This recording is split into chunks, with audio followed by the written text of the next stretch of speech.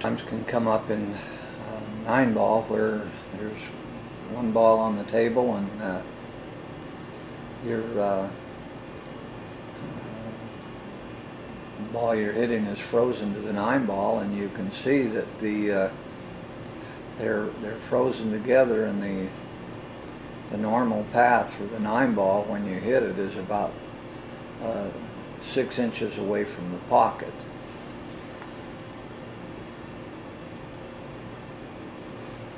So when you hit it, normally it will look like this.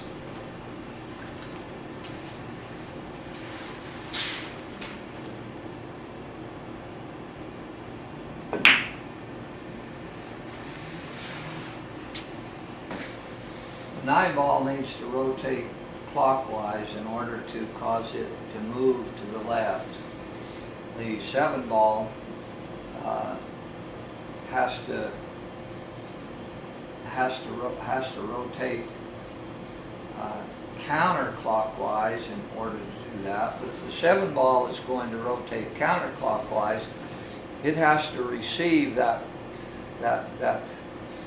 impulse from the cue ball, which is going to have to be turning clockwise. So I'm going to try to put a clockwise moment on the cue ball, transfer that to the 7-ball, which will in turn transfer a counterclockwise moment on the 7-ball, which will cause the 9-ball to turn clockwise, and which will cause it to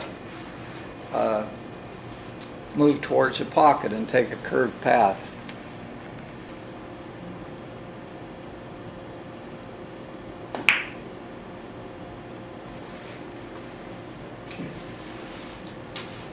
See, the 9-ball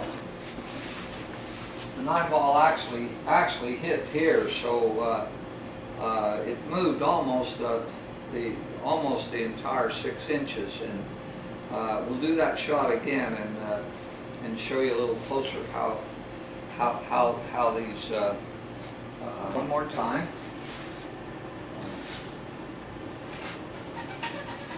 Putting excess angular momentum on the cue ball so that it imparts the